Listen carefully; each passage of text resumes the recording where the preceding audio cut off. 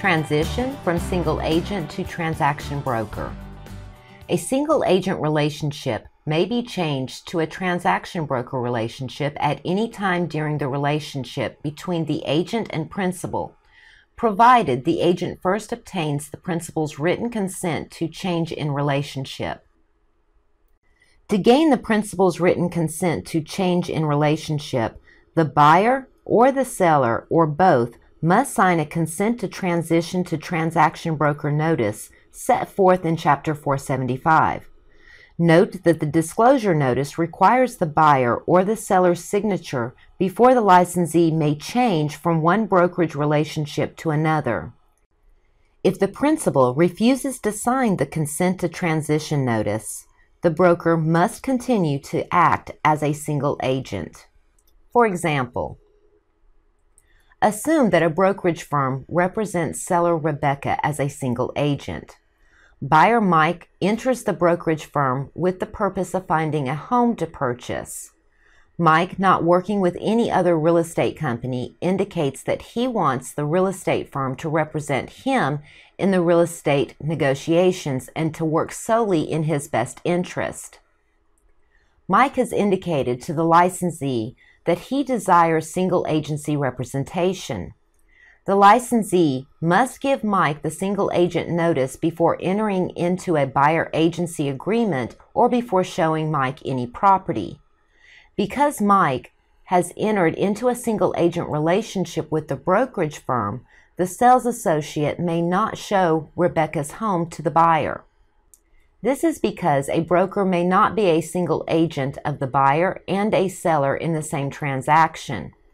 This is true even if Rebecca and Mike use different sales associates in the same company, because the single agent agreement is with the brokerage firm. If a real estate broker represents both parties in a transaction in a fiduciary capacity, an illegal dual agent relationship is created. Because both Mike and Rebecca entered into a single agent relationship with the brokerage firm, they must both be given written consent to transition or change to transaction broker relationship in order for Mike to be shown Rebecca's home. This is the purpose of allowing a licensee to transition from one agency status to another. The consent to transition to transaction broker notice includes wording regarding the principal's permission to allow the single agent to transition to a transaction broker. The notice also includes a list of duties that a transaction broker owes to the customer. The consent to transition to transaction broker notice can either be a separate document or be included as part of another document.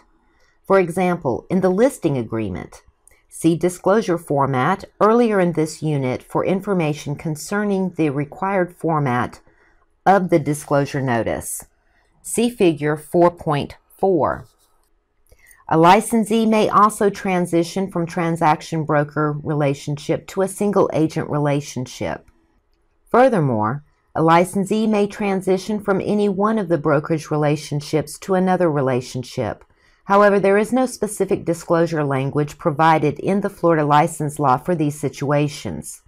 The licensee will have to accomplish the transition in a manner sufficient to withstand a civil challenge under common law.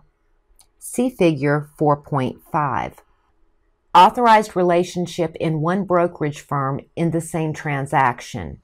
So here we have the relationship with the seller and the authorized relationship with the buyer. So if a transaction broker for the seller, then the transaction broker or a no brokerage relationship with the buyer. If a single agent for the seller, then it's a no brokerage relationship with the buyer.